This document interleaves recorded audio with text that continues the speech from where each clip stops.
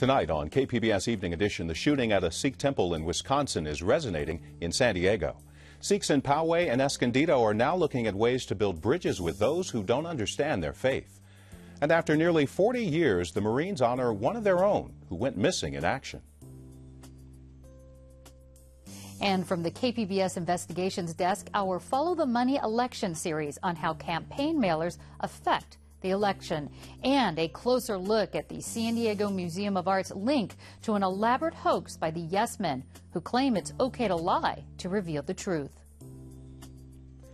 And plans to put 1,000 electric car charging stations around the county are behind schedule. We'll tell you why. KPBS Evening Edition starts now.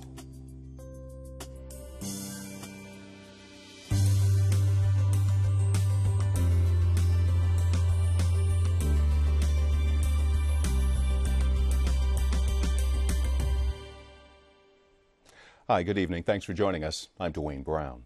Police have stepped up patrols at several Sikh temples in Southern California after a deadly attack in Wisconsin. A gunman identified as an Army veteran shot 6 people at a temple outside of Milwaukee.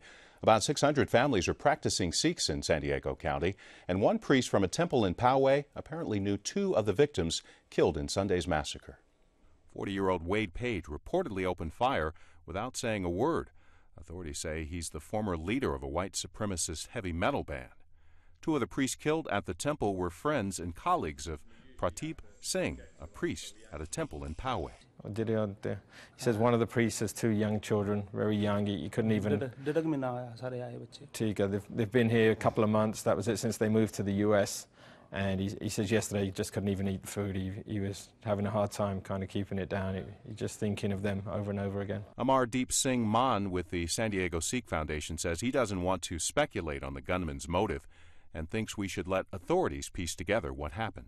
If somebody like this does something irrational in this way, where he takes it out on innocent people, it's not good, no matter who it happens to, whether it's Sikhs, whether it's Hindus, whether it's Muslims, whether it's Christians. He says we have to move forward and build better bridges of understanding because Sikhs are often wrongly labeled as terrorists or Muslims. When this took place yesterday, I'm sure most of America was saying, well, I wonder what a Sikh temple is, I wonder what a Sikh Gurdwara is, even though it's the 5th biggest religion in the world. So that means that we've got a big job to do to help make people understand better the teachings of our religion. There are 500 to 600 Sikhs living in San Diego County, and they worship at 2 temples, one in Poway, another in Escondido. Most Sikhs live in Punjab, India, where their monotheistic religion was founded in the 15th century. They believe in one God and equality for all people. Mann says it's gut-wrenching to see shootings like this, and their heartfelt condolences go out to people who lost loved ones. There will be a prayer service for the victims, and the public is invited Wednesday night from 6:30 until 8 at the Sikh Temple, San Diego. The address is on the screen. It's located in Poway. State agencies are now under stricter rules for tracking their money, so says Governor Jerry Brown. Even though a special audit found no discrepancies to match the $54 million found stashed at the Parks Department. The State Assembly is holding an oversight hearing on Thursday to review the findings, but H.D. Palmer with the Finance Department says there's no need for a legislative fix. The State Attorney General is also investigating the accounting matter.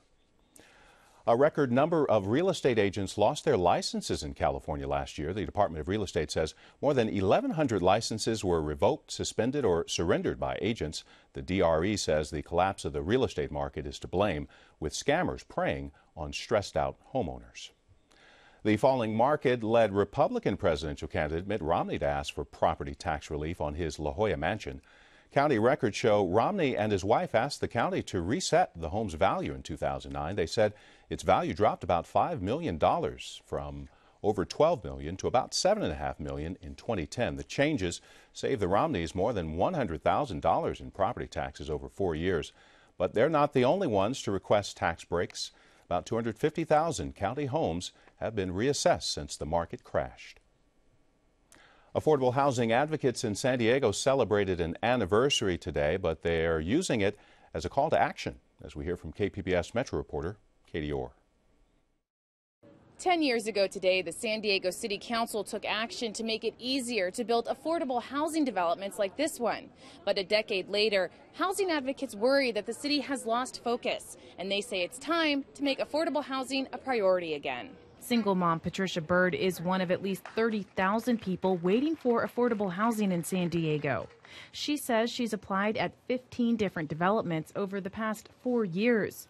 She says she's been told it will be another 4 years before she gets something. Affordable housing will provide my children a clean and safe environment, one where I would not have to worry about mice and roaches and because of the landlord neglect.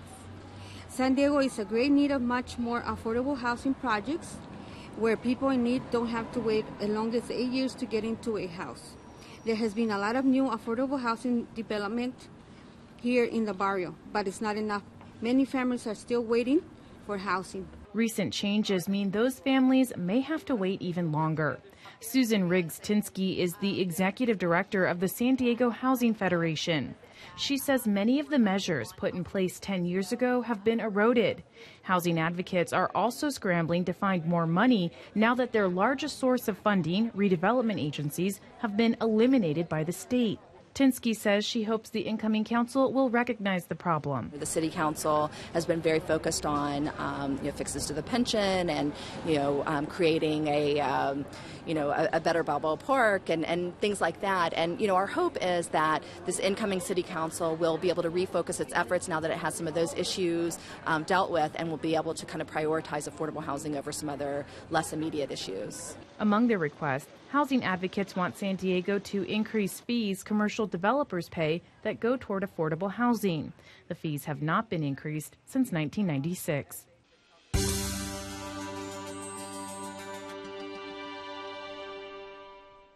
You may recall all those political mailers stuffed in your mailbox from the June primary. Well, the next election cycle is revving up, and you could soon be inundated with more political ads. There is one type of campaign mailer especially tricky. Some might even say deceptive. Our investigations desk takes a look at slate mailers. A couple months ago, San Diego County elected a new Superior Court judge to the bench. His name is Gary Creep. He's gained some infamy around the county and the country as a birther. That is, someone who believes President Barack Obama may not be a citizen of the United States. Here's what Creep had to say about the president's birthplace on KPBS Evening Edition in June. Do you think Barack Obama is a citizen of the United States? I have sincere doubts. According to his paternal step-grandmother, who stated in a published statement, a recorded statement, that no one has ever disputed, he was born in Mombasa, in what is now Kenya, and she performed a Zulu birth ritual on him. Now, why? Well, despite that belief, Creep paid to be on campaign flyers linking him to the president. Joining me to explain why, iNews Source reporter Ryan Grahowski and political scientist Carl Luna. Thank you both for being here. Nice to be here. Ryan, let's begin by talking about the campaign mailer Gary Creep was on, as well as the president. Sure. It's called a slate mailer, and it's a type of political advertisement. Now, the county, city Democrats and Republicans put out slate mailers saying these are our suggested candidates. But most of them are actually from for-profit companies that candidates pay to be on there, and they're often associated with, like I have one here, with COPS Voter Guide or Coalition for Literacy, generally put around a certain type of belief that all of these candidates support the same thing, but it's actually just a business that candidates paid to be on. So, Carl, why would a candidate who, let's take Creep, for example, who opposes the president's even presidency, why would he pay to be on a campaign mailer alongside with him? Votes. You get on a campaign mailer, people see your name, you get name recognition, it gets to a lot of households. It's a cheap way, all things told, to get into a lot of households. And you pick up votes by association. The one that says cops, you see that, you think this person likes cops. You put out one with puppies and mothers on it, people think they love mothers, and you'll vote for them. That's what it's all about, just getting votes. Isn't the point, though, of this campaign literature is to inform voters, this is what I believe in, this is what I think? Isn't that the point of sending these out? No, the point is to get votes. Yeah, if you can get votes by dealing into your record, fine. If you can get votes by association, fine. If you can get votes by scaring people about the other guy, fine. It's all about winning the election.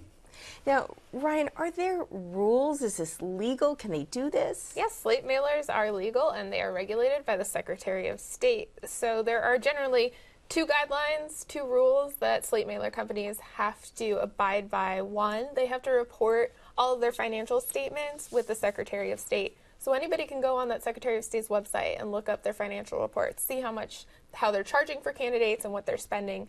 Second, every slate mailer needs to have a small little disclaimer on it saying, one, that these candidates paid to appear on here. If they did, they have an asterisk by their name. If they didn't, there isn't one. And also that if they appear on this mailer, doesn't mean that they're endorsed or have anything in common with these other candidates. And we're looking at that right now, actually, this fine print. This is very small type, and probably at home so small you can't even read it, so let me help you out here. Now, it says this document was produced by Election Digest. Appearance is paid for and authorized by each candidate and ballot measure, which is designated by an asterisk, not paid for and not authorized by each candidate, not designated by an asterisk. So you've got to look for that asterisk. Yes, you do. So, Carl, how do voters tell the difference between what might be a very legitimate campaign mailer that, say, the Republican Party puts out or the Democrats put out, and something like this? It's really hard. You have to look at the titles. If it says Republican Central Committee, Republican Party, it says Barack Obama, I endorse this message, it's a candidate, it's a party ad. But most of these, you're going to look at them and the time it takes to go from the mailbox to the trash. You get about 3-4 seconds of recognition on it, and that's what they're going for. Make that association, Gary Creep, Barack Obama, Gary Creep, Dianne Feinstein, and may pick you up enough votes in a close race to win. Let's get back to Gary Creep then, Ryan. Were you able to speak to him about him appearing on this mailer with the president? No, we tried to contact him, and I don't think he was interested in this story, but so we don't know if he even knew that he was going to appear on one of these with Barack Obama. But in general, I've found that Superior Court judges do use these as a main way of advertising and getting votes for the election because they're cheap and, you know, like Professor Luna said, even if it just gets you a couple hundred votes, they're small races. Those 100 votes could make the difference. Okay, well, thank you both for being here. And I want to send people to our website because I know they can look at an example firsthand and also read more on your in your story at kpbs.org. Thank you. A San Diego Marine was laid to rest today, nearly 40 years after he was reported missing in action. Private First Class Richard Ravenberg was 21 when he disappeared off Cambodia's coast in 1975. His remains were recovered in 2008. They were identified this year and finally buried at Rosecrans National Cemetery today. The Defense Department says more than 83,000 Americans are still missing.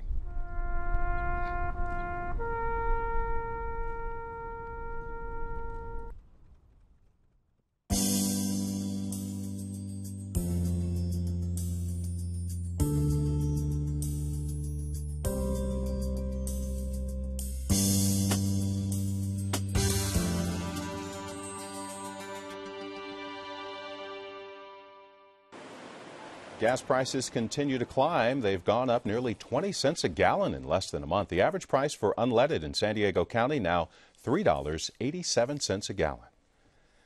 Plans to install 1,000 car charging stations around the county are a year behind schedule. They were supposed to be in place last December, but the company is having trouble finding places to put the stations. Ecotality says businesses don't want to give up parking spaces to make room. So the company is negotiating with the city to put charging stations in public rights-of-way.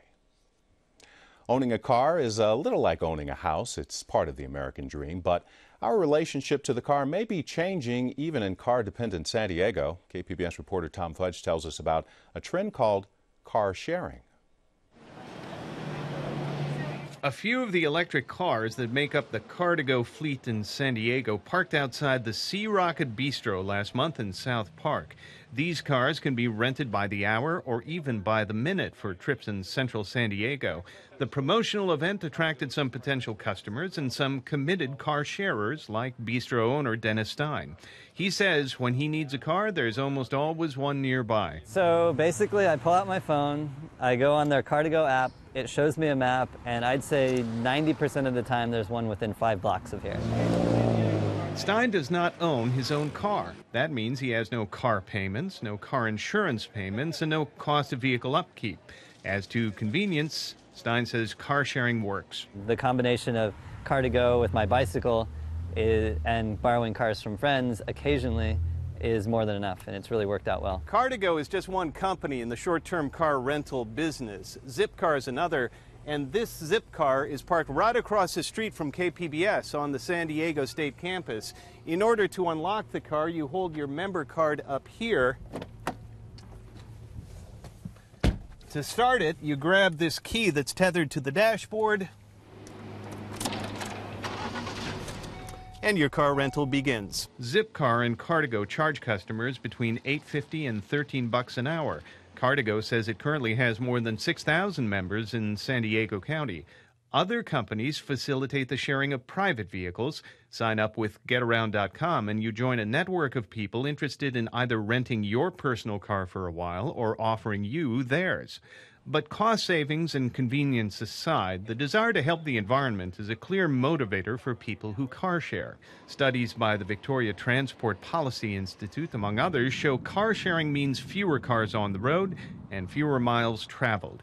Robin Chase is the former CEO of Zipcar. But for me, the one that I really most love of environmental benefits is that when you pay by the hour and by the day, you drive 80% less, because now you're really cognizant of precisely why and how should I take a car instead of some other mode. Elise Lowe is the executive director of Move San Diego, which lobbies for alternative transportation. She says car sharing has filled a void for San Diego transit users. Public transit doesn't fit for everyone. Sometimes it just doesn't get you where you need to go in the time. People in San Diego are used to driving a car. They're used to having that flexibility and really being able to call the shots on getting from point A to point B in a set amount of time.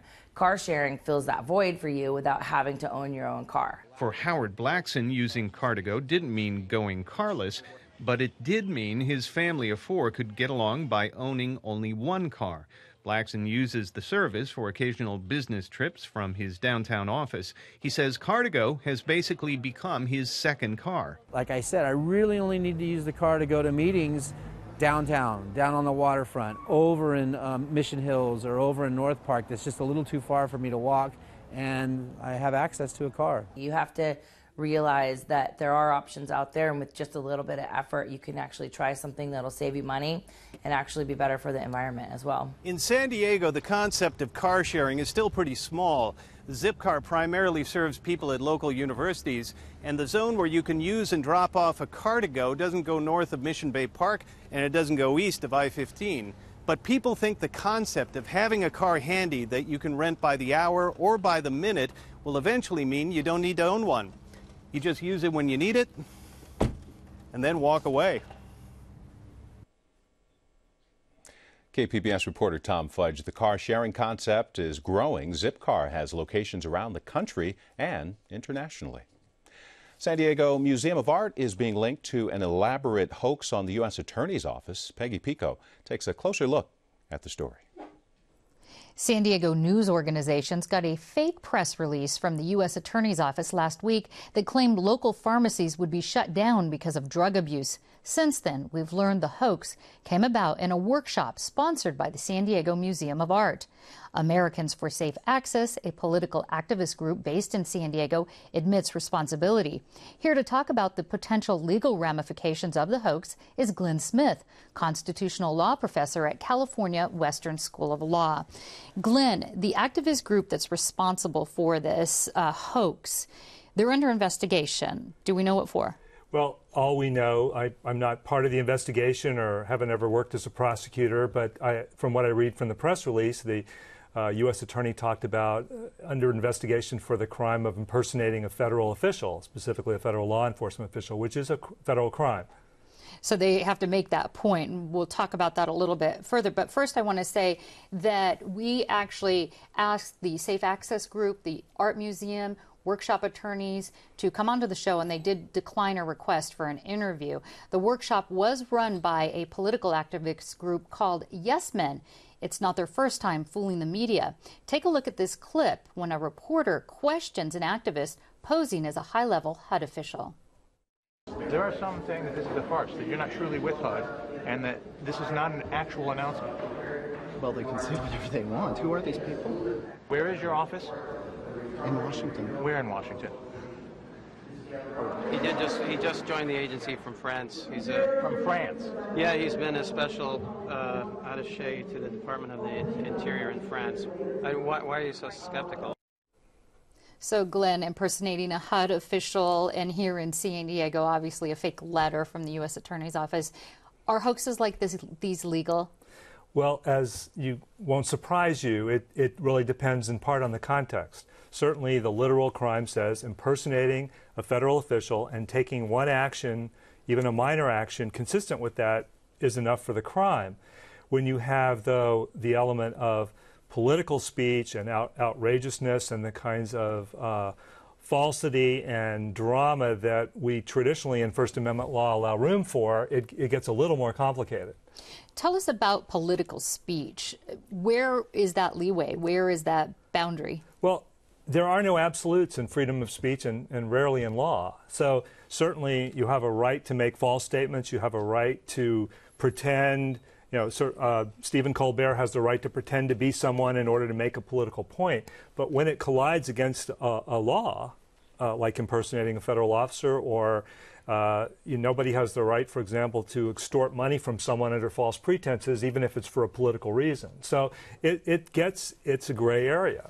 What about the San Diego Museum of Art? They paid for this workshop. Are they legally responsible in any way? That's an even more complicated question. Theoretically, there might be aiding and abetting liability under the law that makes it a crime to impersonate an official, but there's presumably a lot of intent requirements and other requirements. The more you walk back from the actual crime to people that may have facilitated it in some way, it gets even more complicated. What's going to be the major issues in trying to prosecute a case like this? Well, again, I'm not a prosecutor, but I would just think that they would go through three basic questions that any prosecutor would. And the first is, what are the facts here? And that's why, without knowing the investigation, you can't really comment. But are the facts enough to make a sound claim that I would be willing to even charge and potentially take to a jury? And then there is this additional sort of constitutional question. I think in the recent Stolen Valor Act about falsely claiming to have a military medal, I think the Supreme Court signaled that they would allow this kind of a law. But whenever you get in this free speech area, you got a question. But then there's the ultimate question, which is it worth the time of the office, and is it worth making sympathetic figures out of these people who have been annoying my office to begin with?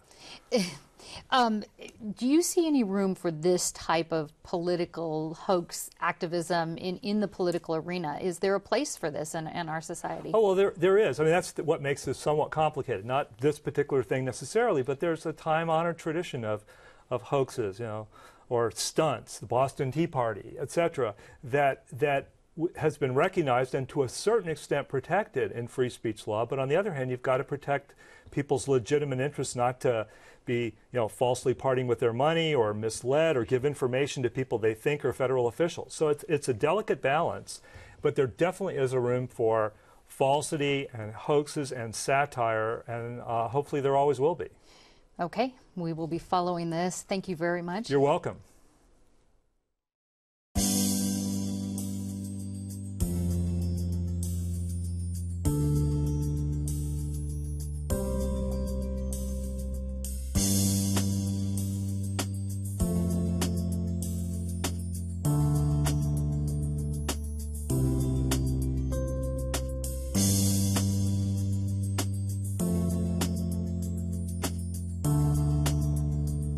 Touchdown confirmed. Receive on live.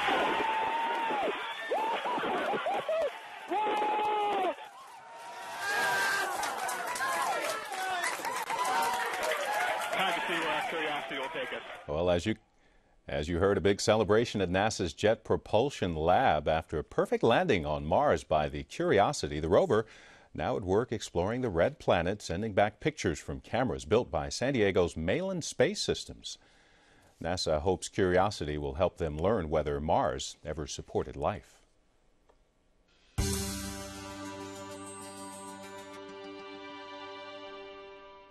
Tonight in the public square, there was a difference of opinion in the comments on our story about the state's plan to impose a new $150 fee on rural residents for fire protection. San Diego County Supervisor Diane Jacobs said the county will sue the state if it moves forward with the plan to collect an additional $10 million a year from residents. SD County FFPM posted this in part on our website. $10 million a year is far below what most other counties in the state spend for fire prevention and protection. The user Harry Street responded, "I say no. This is simply another tax we'd be allowing the government to use." You can weigh in on this conversation or other stories you've seen here on KPBS by following us on Twitter, liking us on Facebook, or you can email us at publicsquare@kpbs.org. Recapping tonight's top stories, San Diego's Sikh community plans a prayer service for the victims of Sunday's shooting in Wisconsin. 6 people died when a gunman opened fire at a temple in Oak Creek, and the gunman was killed by police. The PBS NewsHour will have the latest on the shooting in just a few minutes. Housing advocates want San Diego City Council to refocus on providing more affordable housing. It comes on the 10th anniversary of the Inclusionary Housing Ordinance, giving developers a choice between a fee or setting aside 10% of their developments for low-income housing.